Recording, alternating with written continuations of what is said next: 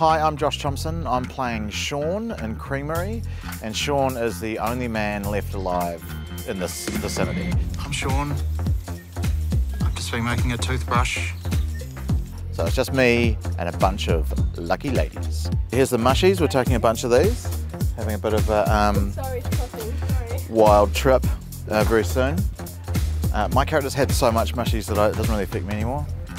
Sean is a little apprehensive of being the only guy left alive. He doesn't want to create a lot of friction amongst the ladies because they're probably going to fight over him.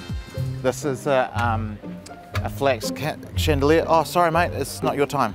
Hey, this is the flax chandelier. Hey, no, this is the flax chandelier, and I made it. Kuta is also in the series. Can you do your own bit? What? You need me? Coming. They also need me, but like, I didn't want to be in the scene, so I'll help with this stuff. I'm helpful.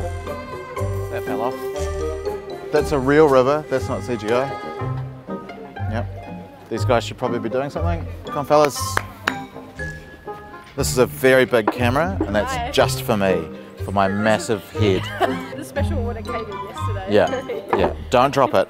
Don't drop it. Copy that. Okay. I should probably help. Someone else should help. I'm an actor. The sisterhood are keeping me safe from the opposite of the patriarchy. The matriarchy are like hunting me down because they want to capture me and collect my essence, harvesting their goodness.